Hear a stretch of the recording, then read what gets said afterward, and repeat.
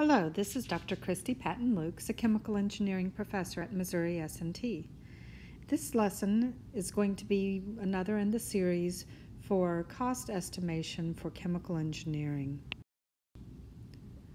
We are looking at Chapter 7, and this is going to be looking at when we have both changes in size and changes in time. So a quick review, if we had the cost of an item with a different size, we could use this formula where n is some number that we can look up, and if you don't have data, then you're going to just use 0.6 for n. And we can use this to adjust for size. For time, if we purchase something, not recently, but a fairly decent time back, then we can use this much simpler formula, but we need to find the cost index that's appropriate for our industry.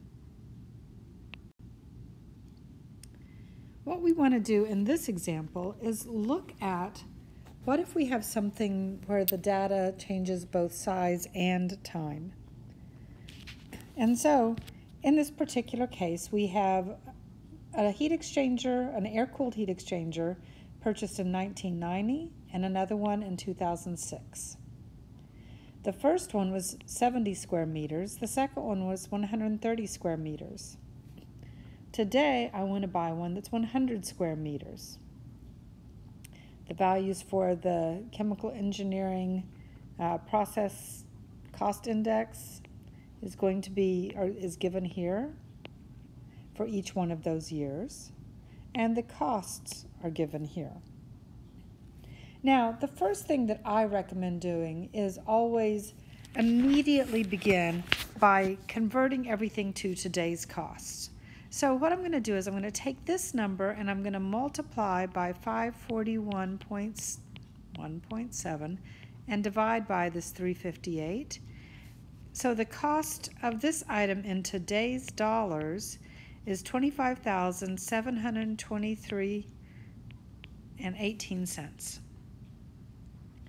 For the 2006 model, I'm going to again multiply by 541.7, divide by 499.6, and so in today's dollars, this would be $36,865.09. Now then, I'm going to adjust for the time. Now we have data for N for shell and tube heat exchanger, but this is an air-cooled exchanger, which is a little bit different. So let's see if we can determine what N should be using algebra. If you take the equation, you can take the log of both sides, and using laws of logarithms,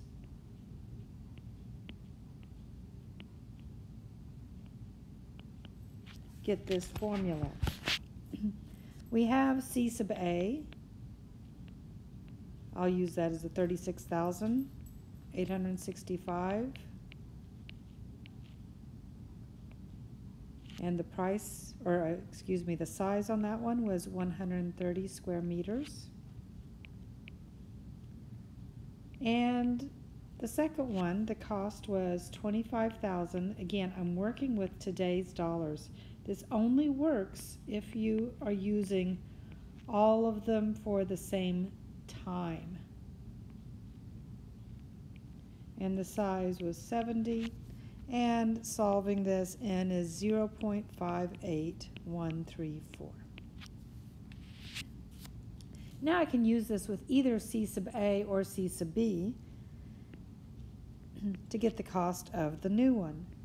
So using what I've designated as A,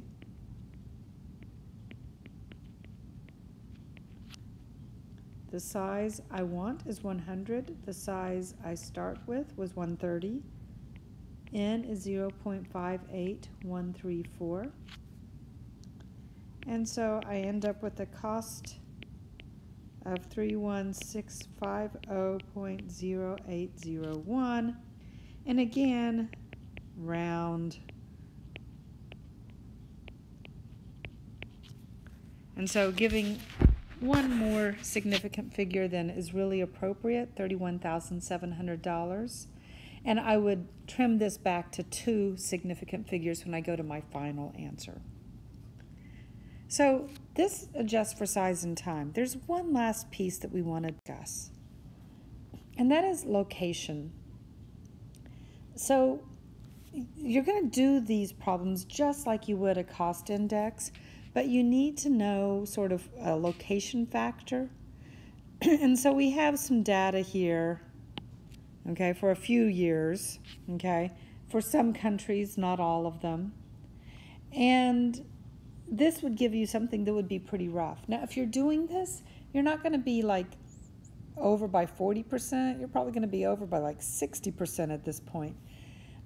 If you want to do a better job, you're going to actually need to get better cost data from the location where you are going to be purchasing. So this concludes this video lesson. And in the next one, we're going to be looking at what if I don't have data? How else am I going to be able to come up with cost estimates? And we're going to need to look at, wait, this is just for the equipment. I want to be able to install this equipment. How much more do I need to include to be able to install our equipment? So those will be in the upcoming lessons. I thank you very much for your time.